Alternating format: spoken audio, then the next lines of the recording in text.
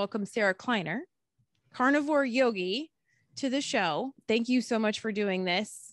Slightly pushed back because life is crazy for both of us. It worked out. I'm so glad that it worked out. Can you do me a favor and just start off with telling your story of why you became a carnivore, what you were looking for when you came to this way of eating, and just we'll go from there.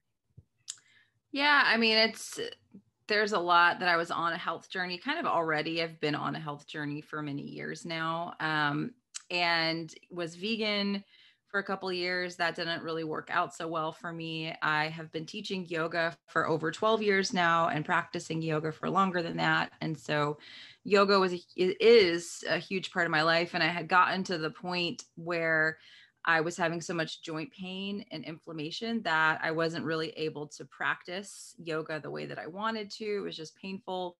I also, was starting to I already had a lot of IBS and a lot of issues with my stomach, a lot of bloating, a lot of gas, and just was reacting to like everything that was like healthy. All the healthy foods were making me sicker and sicker. And I was just frustrated. And so a friend of mine, Dr. Remke, I don't know if you've heard of her. She actually lives just a couple miles away from her. We've been friends for years. I was sending her my labs and I was like, I just don't know what to do. And she said, I could take you on as a patient. It would cost a lot of money. We could do a lot of things, but why don't you try carnivore first? Because she had been doing it at the time about 5 months. And I was like, you're completely flipping insane. Like, just eat meat. Like that's crazy. But I had gotten to a desperation point. So I said, all right, I'm going to try this. And within just about 2 or 3 weeks, I was back to my yoga practicing like pain-free.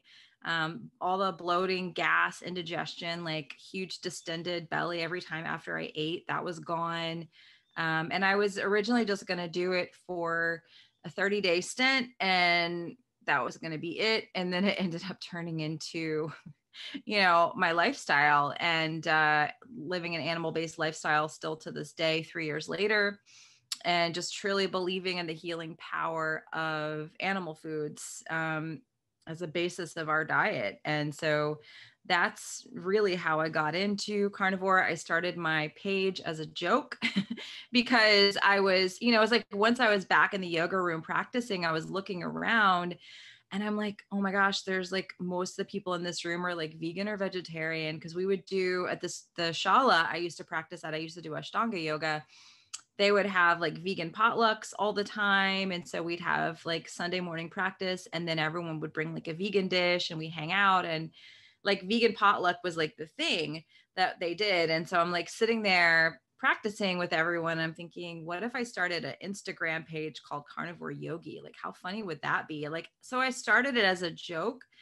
And then I started getting a lot of people following me, and it caught on. And then I made friends with a lot of people in the carnivore community, and it just has kind of grown and evolved through there. Now I'm a certified nutrition coach. I do consultations with people and have a podcast and a YouTube and an Instagram. It's like my full-time job now, which is pretty cool.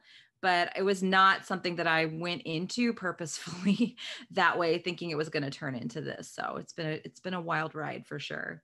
And it's life altering in a way that you don't expect. Yeah, definitely. You wouldn't think that animal products could have such a huge impact on your health. I've heard so many stories of people who were vegan for whatever reason, and then have now come over to carnivore, most of it for health reasons. Yeah, definitely. Definitely. And so that is one consistent thing that I've been hearing, especially recently. Now, what about your family? What does the rest of your family eat? I would call them like keto paleo. Honestly, I will make side dishes for them, low anti-nutrient vegetables, and, not really high sugar fruits. So if they're going to eat fruit, especially my husband, I try to just get apples and berries, and, I would call them more paleo than anything, honestly. So it's easy because you just cook a lot of meat, and the meat is the centerpiece of all of our meals, regardless. the meat is always essential and it's the centerpiece. So I'm always going to be cooking that anyway. So I do sides for them. And yeah, it's not as hard as you would think it is. It's pretty easy. Oh, I completely agree. Yeah, we have low carb keto kids as well. Yeah. And the older ones, I'll let them have like potatoes. Every once in a while they can handle it. The young ones still bounce off the walls with the potatoes and can't sleep very well. So it's like, well, we'll try it sometime when you're older. But we do the same thing. We try to focus on the non-processed foods. Oh yeah. We don't do anything in a box or a can or a package here. Like that's the rule. It does not come in the house if it's a package or a can or no, we don't do it. Yeah. Which is so refreshing because the keto products. Oh yeah. No.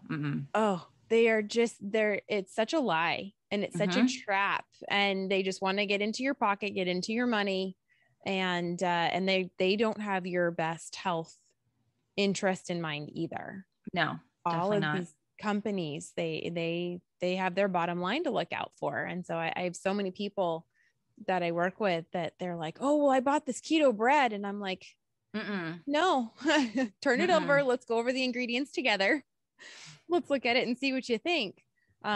Because it's just all a lie. Oh my gosh. Yep. So I know that in your own personal journey, you have had to play around with fat to protein macros. And right now there's a huge movement for protein sparing modified fasting. And there's a lot of people that really, really hope that it's for absolutely everybody. And they think that it doesn't matter, and so can you tell me a little bit about your journey, finding your sweet spot with protein to fat macros? For you personally, because everyone wants to know where everyone is. And, it's like one size does not fit all, but yeah. Yeah. I mean, when I first started carnivore, I was still afraid of fat, honestly. And I tried not to eat a lot of fat. And I know a lot of other women had the same experience, that they get a fatty steak and then they're still like pushing the fat to the side and just eating the meat. And I definitely did that for the first year. And it eventually, and it happens quicker for some people than it does for others, but eventually I lost my cycle. Eventually I started having issues with sleep. So I would just wake up all the time and I couldn't fall asleep. And so I started having issues with my cortisol. I think that was also electrolyte related. And I started having gut issues also. And I was like, I thought I got rid of these. Why are they back? And so I had to kind of swing completely the other way and go super high fat and take the protein back, like actually limit the amount of protein that I was eating, which, I mean, whenever I talk about this on my, like even last night, I got some guy trolling one of my videos that I was saying, if you eat too much protein, then, you may not get into ketosis. Oh, wow. It's scary. And he was freaking out and saying I was like putting misinformation out and you shouldn't even be making videos. And like, what's the point? And I'm just like, dude, I have worked with hundreds of people at this point and talked with thousands of people at this point. I have a platform where I communicate all the time with my viewers, with people that, I mean, they're my friends. I talk with people all the time, every day. And I didn't go off on the guy. I was just like, perhaps my channel is not for you. Perhaps you shouldn't watch my channel if you disagree so harshly. Just find something else to watch, dude. But seriously, if ketosis is the goal, which for me, it had to become the goal because my body was not really running on carbs, but not really running on fat. And I was in this kind of in-between state constantly. It was never fat burning and it was never carb burning, that it just literally became very stressful for my body to handle. And so once I switched the ratios around and did really high fat and moderated my protein, I got my cycle back within 2 weeks. Everything regulated. I felt better. I did gain some weight. I did gain weight, and but I got into really, high level of ketosis, and a lot of things got better for me. Now where I'm at a year later is not so much emphasis on the protein fat and freaking out and tracking every little, like super high fat or whatever. I am more like looking at my lifestyle as a whole. Right. So if someone's like, what's your ratio of protein? If I don't really know, like now I am more intuitive with it. I definitely don't eat as much fat as I did a year ago. I've taken it down a little bit, but I eat enough fat so that my hormones are very regulated, that I don't miss my cycle and I don't have PMS and everything is working really well. I just had my hormone panels run a couple months ago and my doctor was like, what are you doing? Because you're at 42, this looks like somebody in their early to mid 30s, like your hormone levels, your AMH and all this, stuff that's supposed to decline rapidly in your 40s is like, she was like, what are you doing? And I'm like, I don't really think you want to know, but I can tell you. But so now, yeah, like if I had to track and look, I'm probably eating, maybe like 70 to 75, 80% fat and the rest, protein. And yeah, but I'm not like sitting there tracking it like I used to, because once you do it for a while, once your body gets used to burning fat for fuel, you don't have to be as stringent as you were when you first started it. So there's a little more wiggle room after a little while, which is where I'm at now. Yeah. And there's so many people, our bodies are so different. Mm-hmm. Yes, we are all human, but there are some people who thrive on super high levels of protein and very, very little fat. Right. And if that's who you are, there are absolutely people in this space. Go follow them. Right. And I really want to try with my channel to bring to light all aspects and point people in the right direction. Because if they're having problems with their hormones and like you lost your cycle on carnivore, a lot of people would think that that's completely impossible. No, it happens to lots and lots and lots and lots. Can I say lots of women? Just one more lots. Because I get the emails, I get the direct messages and people are like, no, that doesn't ever happen. I'm like, I can literally show you my inbox full of emails from women and my DMs full of emails from women who have lost their cycle on carnivore. Yeah, it happens. It does. Yeah, there's a subset of people who can be vegan and thrive. Mm-hmm. And I think that genetics has a lot to do with it. There is subset of people who can be super high protein and thrive. Then there's those of us who need to be much higher in fat to be able to do better. My mental state, oh God, yeah, forget it, relies solely on how much fat I get. I can do the protein sparing maybe 1 day a week. Right. That's what I'm saying. If you're going to do it like 1 or 2 days a week. Yeah. Max, and that's for someone like me. Yeah. And that depends on how much weight you have to lose. Right. The only way you should be using is if you still have quite a bit of weight to lose. But it was like, I wanted to try it and see what would happen. Oh, by the second time during the week, not even every day, but every other day. Oh, I was angry and grumpy. And my kids and my husband were like, please go eat some cheese or something. They were like, anything. Here, do you want some butter? There's some tallow in the door. Go get something because it's rough. So I don't want anyone to think that just because one person says this is the way to do it, that they're right. Right. You have to look around and you have to check in with your own body, which is what you obviously spent, quite a bit of time doing, is checking your hormones to see what do I need to do and altering to get your cycle back. So how important do you think it is for people to check in with their levels, their blood levels and things like that?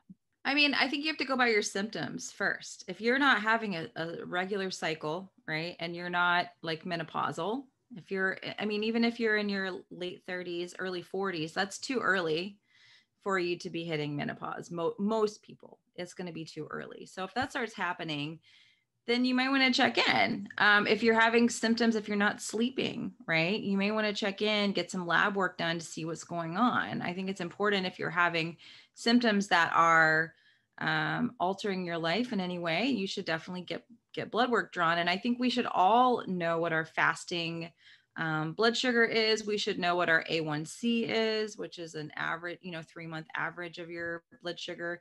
You need to know those things because that's your metabolic health, which is why we all do this in the first place. Most of us, I'm not doing it for any kind of awards or like accolades. I'm doing it because of my metabolic health, and I want to keep my health in a really good place long term.